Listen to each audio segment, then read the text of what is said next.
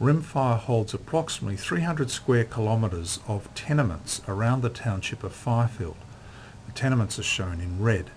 These sit within the strategic Lachlan-Cadia lineament, which holds large-scale gold-copper mines.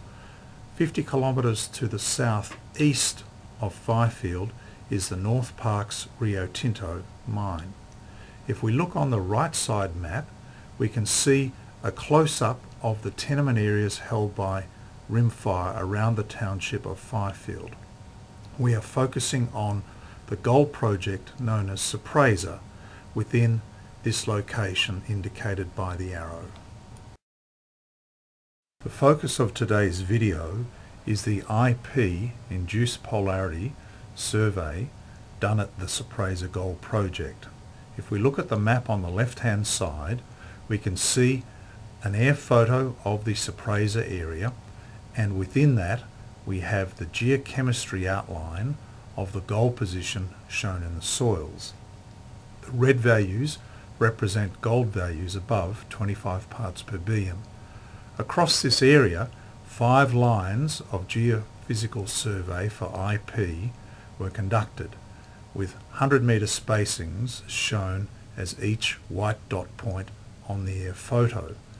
The Trench 31 area is indicated especially down in the southwest corner. The IP survey was a pole-dipole survey.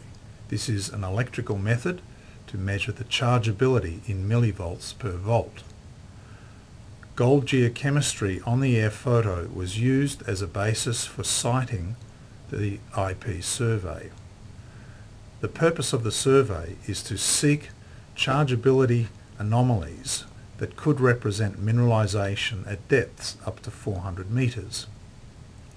The survey results were then reviewed using the mathematical inversion process. These results were compared with the known gold and silver mineralization at Sorpresa that was conducted in prior drilling in 2011.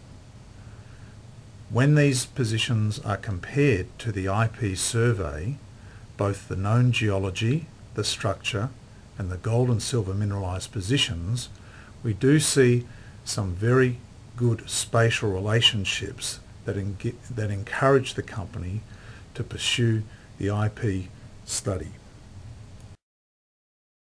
Let us now have a quick look at the IP survey results at Sorpresa. We have Map A, which is a plan view, and Map B, which is an oblique view in 3 dimensions of the same information. Looking at Map A, we see an outline of the gold in soil position as shown in the yellow outlines. The chargeability IP survey values are then overlaid. We have green, blue, dark green, and a brownish red. What we note immediately is the unusual curved shape of the gold in soil position at Sorpresa is very well mimicked by the chargeability in the IP survey, and these values increase with depth to the southeast direction. If we have a look at Map B, we can see in the oblique 3D view this instance better. Again, we have the curved front of the geochemistry position at Sorpresa, and we see the chargeability anomaly of the IP survey results mimic that shape, and these results in millivolt per volt get larger with depth as we travel to the southeast down dip. We have a large value in the order of 24 to 27 millivolts at a depth of approximately 300 to 350 meters. This represents a major target and connection to the mineralization potentially at Sorpresa. We will review this with our 3D model now. This air photo of Sorpresa shows the IP survey lines and points with a backdrop of the geochemistry for gold in soil at Sorpresa.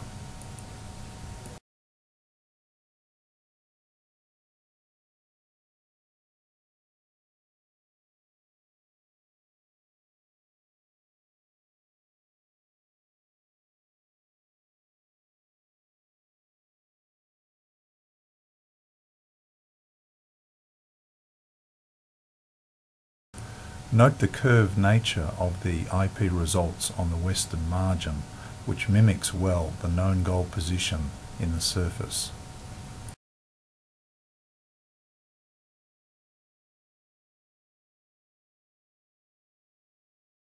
We will now rotate the plan view to give a three-dimensional view of the IP results as they sit under the mineralised area at Sorpresa.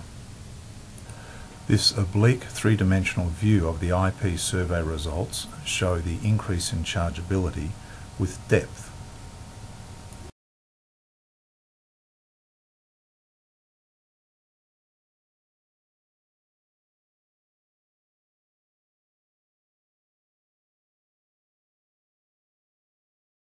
This is a cross-section of the IP values as we look east. The higher values are shown in red at greater depth to about 300 to 350 metres.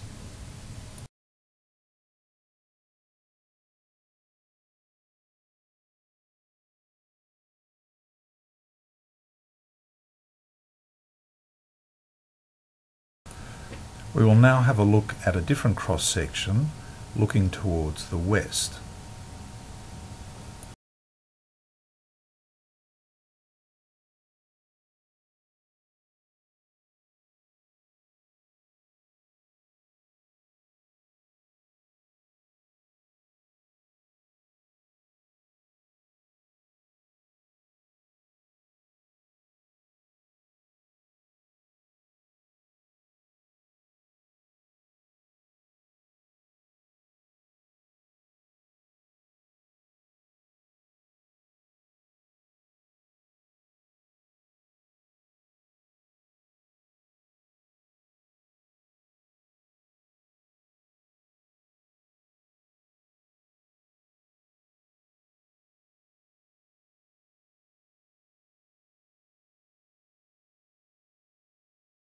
As we remove some of the lower chargeability values from the image, we can expose the drill hole locations for the drilling conducted in 2011.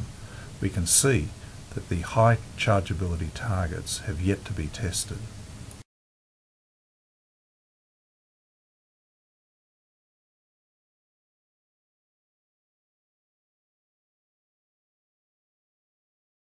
This oblique view shows the high chargeability values at depth. We can see from this that the extent of this high chargeability value is approximately 1 to 1.5 kilometres in length.